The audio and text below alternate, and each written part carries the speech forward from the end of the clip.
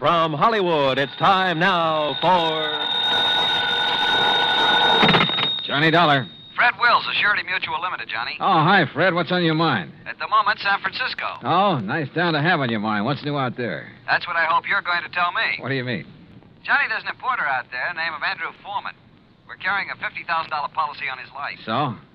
So have you ever heard of an importer getting exported? I don't get you, Fred. I'm afraid that's what's happened to Foreman. Last night he disappeared. I'm on my way.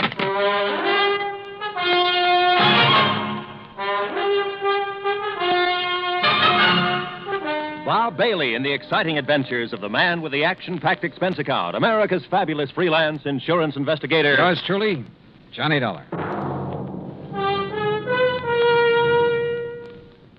And now, Act One of yours truly, Johnny Dollar.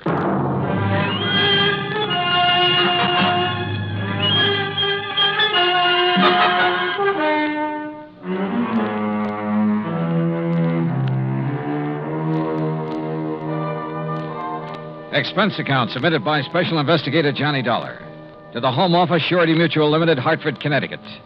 Following is an account of expenses incurred during my investigation of the Blinker matter.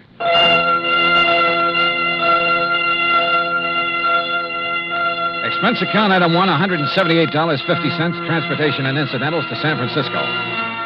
On the flight out, I studied the dope Fred Wills had sent me. Andrew Foreman, age 51. Occupation, importer. Health, good.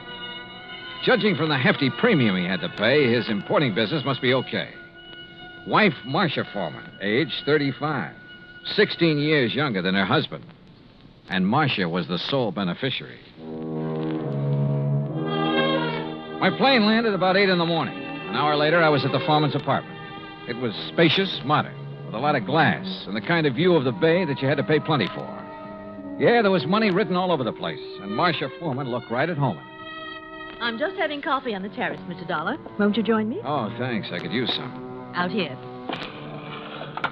Oh, you've sure got a beautiful view here. Yes. I never get tired of watching the bay, the ships. There's always something going on. Oh, here you are. Thanks. What is it, Mr. Dollar? Oh, I'm just looking up the bay. Alcatraz? Yeah. Such a grim-looking place. Yeah, it's a real exclusive club. But I managed to get a couple of new members into it. I don't think I care for the kind of job you have, Mr. Dollar. Trouble wherever you go. Suppose we talk about your troubles. All right. I told the police all I know when I filled out the missing persons report. But I'll go over it again for you. If you don't mind. Your husband disappeared the night before last. Yes, that's right. What time? I'm not sure. Oh? Around 9 o'clock that night, somebody came to see him. A strange sort of man. How do you mean strange? Well, he was dressed in rough clothes, a seaman's jacket. He said he was an old friend of my husband's. Did he give you his name, Mrs. Foreman? Only Blinker. Blinker? Yes, he said that's what everybody called him. I guess because he kept blinking his eyes very rapidly. I see. Well, I showed this Blinker person into the den where my husband was and left the two of them together. Uh-huh. A few minutes later, my husband came out and told me he was going to drive Blinker downtown and find him a hotel room. So I went to bed. I was tired and went right to sleep. And? Well, my husband and I have adjoining bedrooms. When I went in to call him yesterday morning, he was gone. The bed, it hadn't been slept in. I called his office thinking he might have decided to work late, but they hadn't seen him. Then you called the police? Yes. Mrs. Foreman, had your husband ever mentioned this man Blinker before? No, I'm quite certain he hadn't. Can you describe him? Well, he wasn't above medium height. Age, maybe in the 40s. A scar on his right cheek, a thin nose, and dark, rather beady eyes. I'm afraid that's the best I can do. Well, considering that you only got a brief look at him, I'd say that was a pretty complete description. Mr. Dollar, do you think this person Blinker could have done anything to my husband? I don't know, but I'm sure the police are looking for him. Just one more question, Mrs. Foreman. Suppose Blinker had nothing to do with your husband's disappearance. I'm afraid I don't follow you. Oh, well, what I mean is, can you think of any reason at all, why your husband might want to disappear? No, Mr. Dollar. Absolutely not.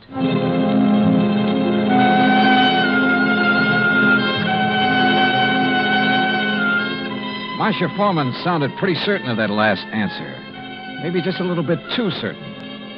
Expense account item 2, $1.80 cab fare to the office of an old friend of mine, Detective Lieutenant Scapella. Jono, if Foreman took this character Blinker to a hotel, it's no hotel we ever heard of. We've covered them all. You think Blinker could have killed Foreman? It's a possibility. What's another? Maybe there is no Blinker. Yeah, Scapella, I thought about that, too. Jono, didn't it hit you there was something strange about Mrs. Foreman's story? She said she let Blinker in the apartment. She showed him to the den.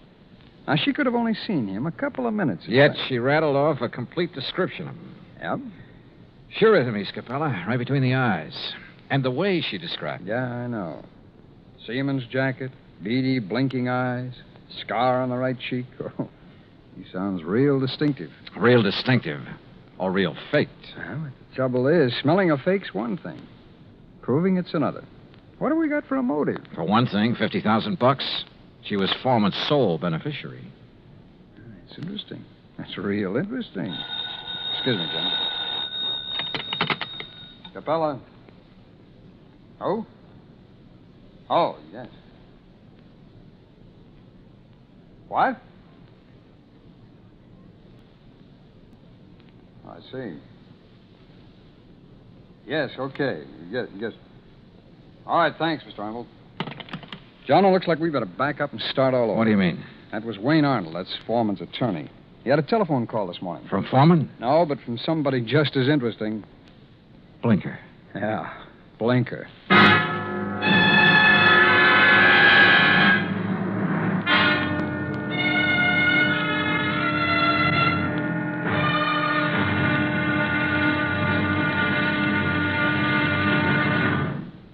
Act 2 of yours truly, Johnny Dollar, in a moment. And now, Act 2 of yours truly, Johnny Dollar, and the Blinker matter. Like Scapella said, we had to back up and start all over again. Just when we talked ourselves into thinking Marcia Foreman's story about Blinker was phony, her missing husband's lawyer phoned and told us he'd just heard from Blinker. Item 3, $1.70, cab fare to the office of Wayne Arnold, Foreman's attorney. I met him just coming out his door. Did you wish to see me? Mr. Arnold? Yes. I'm Johnny Dollar. Oh, yes, the insurance investigator. Mrs. Foreman told me you'd been questioning her. Look, I'm sorry, but I'm in rather a hurry. I have an appointment, and I'm late for it. Sorry, but this will only take a minute or two. I was in Lieutenant Scapella's office when you phoned a while ago about this man Blinker, Mr. Arnold. Oh, yes. When did you hear from him? Just a little while ago. I called Marcia Foreman right away, and she thought I ought to call Scapella. What did Blinker say on the phone? It was a strange conversation. He sounded nervous, excited, almost out of breath. Said he wanted money, $10,000. If he didn't get it, he'd... And that's as far as he got. He stopped suddenly, said he'd contact me later, then hung up. What do you make of it, Mr. Dollar? I don't know. Could be he's holding Foreman for ransom. That's what it sounded like to me. I take it you don't know this Blinker. I never heard of him until Marcia told me about him showing up night before last. Okay. Just one more thing, Mr. Arnold. How long have you been Foreman's attorney? 3, 4 years. Why? Any reason you know of why he might want to disappear? None that I can think of. Another woman, maybe? I doubt it very much. How about his importing business? As far as I know, it's in excellent shape. Okay. Thanks, Mr. Arnold. Mr. Dollar. Yeah? This man Blinker, why would he have it in for Andrew Foreman? Good question, Arnold.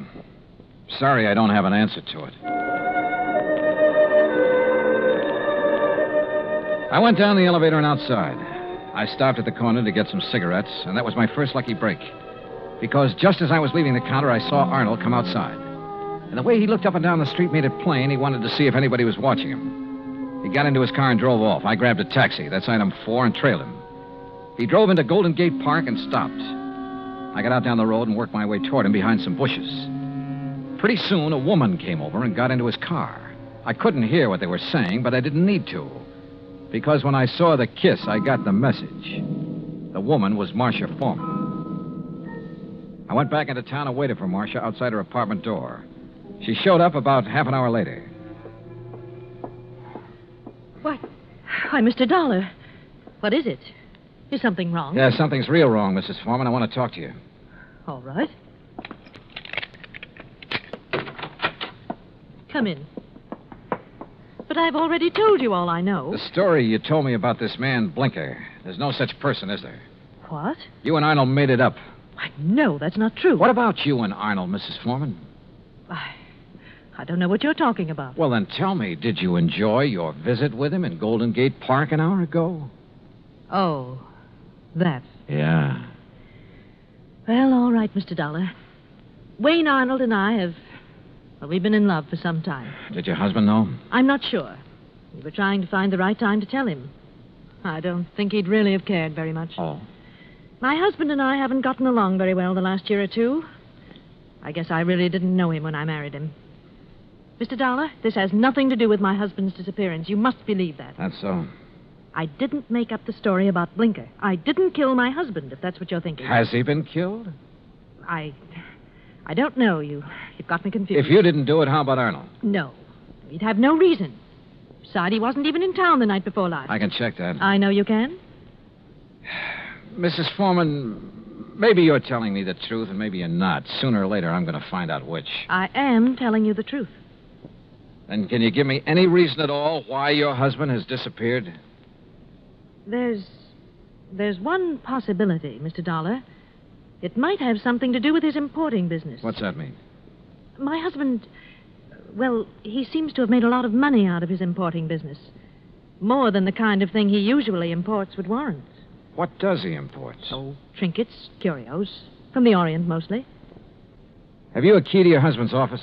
Yes. Let me have it. I want to take a look around. I went over the papers in Foreman's office and found out his last shipment had come in 3 days ago on the Indian Princess. Mrs. Foreman had said Blinker was wearing a seaman's jacket. I headed for the waterfront, but the ship was gone. Near the pier was a beat-up eating place called Gus's Cafe. A woman with an apron came over. She was about 6 feet tall and almost that wide. What can I do for you, buddy? I want to talk to the owner, Gus. That's me. You're Gus? Short for Gussie. What's on your mind, buddy? Johnny Dollar. I want some information. You a cop, buddy? No, I'm not a cop. You look like a cop. Now listen, that freighter that shoved off from this pier, the Indian Princess. Docks there regular. You know any of the sailors from her? Just about all of them. They all come in here. Hey, look, Gussie. Gus. Okay, Gus. You ever happen to hear of a sailor named Blinker? Sure. You know him? Sure. About medium height, scar on the right cheek, blinks his eyes all the time? I said I know him. What do you want, an affidavit? Oh, Gussie, you're the most beautiful thing that's happened to me all day. That's what they all tell me, buddy. But flattery don't get 'em a thing.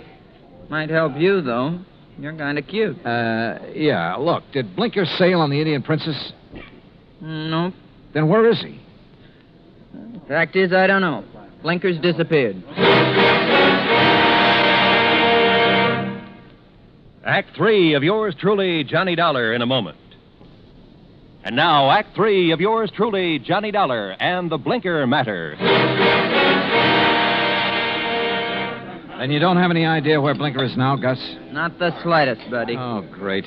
Then I'm right back where I started from. Blinker was mixed up in something, all right. What do you mean? The Indian Princess docked the other night. Blinker come in here for a cup of coffee. That's one thing the sailors around here all miss when they're out to sea. My coffee. There's no one makes coffee like me. Why, there's nobody on the whole coast. Yeah, I know. About Blinker now. Well, he seemed pretty pleased with himself. Said he was onto something good. Did he say what he meant by that? No. Just sat there looking pleased with himself. Oh, yeah. He showed me the elephant. Said it was going to make him a lot of money. What elephant?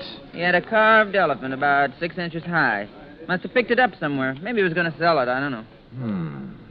Foreman imported curios from the Orient. His last shipment came in on the Indian Princess. That elephant could have been part of it. Foreman? Who's he? Never mind. Well, I wonder where I go from here. I wonder what I'm going to do with all Blinker's stuff if he don't show up for it. Maybe I'm... What did you say about Blinker's stuff? What stuff? I got a back room where I let the boys keep their gear when they're ashore. You've got Blinker's things there now? Sure have. Why didn't you tell me? You never asked me. In the back room, I went through Blinker's sea bag. Near the bottom, I found a carved elephant. An ordinary-looking elephant, until I twisted one of the legs loose. It was hollow, and inside a little paper packet full of white powder. Suddenly, the whole deal slid into place, and just as suddenly, the whole deal made me slightly sick. Now I wanted to see the rest of those elephants real bad. According to the records in Foreman's office, the shipment was in a warehouse. I went outside and over to the pier. Johnny. What? Oh, Gus. Come here a minute, Johnny. Look, I'm in a hurry. Thanks for everything. I'll see you later. You got time to see this? Over here, near the pier. Wait a minute. Yep. It's a body, all right. One of the boys just fished it out of the water. I sent him to call the cops. Looks like it's been in the water quite a few hours. Gus? Yep. It's Blinker, all right. I knew I had to work fast now. I headed out on the pier for the warehouse. Once I thought I heard footsteps somewhere behind me. I stopped and listened. There was no sound.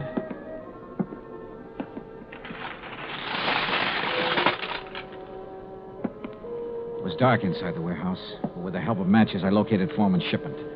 I took a crowbar and opened one of the crates. It was full of carved elephants.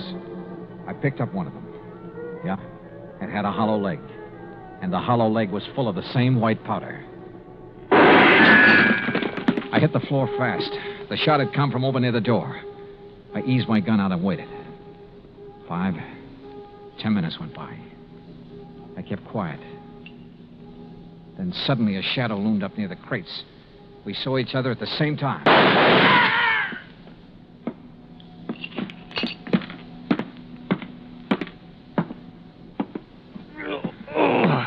My shoulder. Well. The missing man himself, Andrew Foreman. Look, Blinker found out what you were importing in those carved elephants. He tried to blackmail you. I don't know what you're talking about. Oh, sure. You probably told him you'd pay off. That's when you drove him downtown night before last. Then you tried to kill him, but he must have got away. I tell you... You called your lawyer, tried to put the squeeze on through him. But he had to hang up in a hurry. You were probably getting close. You finally caught up with him, didn't you, Foreman? Look, you've got no proof of anything. Why should Blinker try to blackmail me? Like I say, he found out about the narcotics in those hollow elephants. It was put there without my knowledge. You have no proof I was involved. You know, Foreman, it doesn't much matter. You've got even bigger troubles than that staring you in the face. I don't understand. Blinker's body has been recovered from the bay. I wouldn't know anything about that. You got no proof of that either. No. There were 2 bullet holes in Blinker. 5 will get you 10. The slugs in him came from this gun of yours. The gun? Yeah. This is something that can be proved. Well? All right. I just didn't have any choice.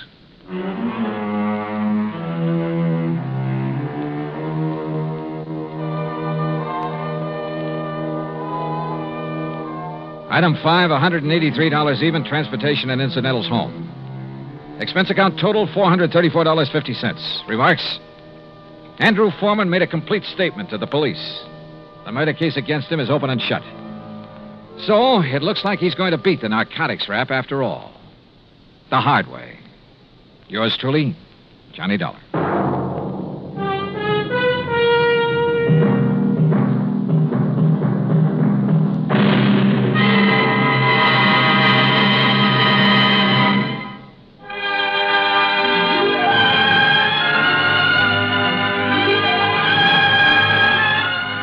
Truly, Johnny Dollar, starring Bob Bailey, originates in Hollywood and is produced and directed by Jack Johnstone.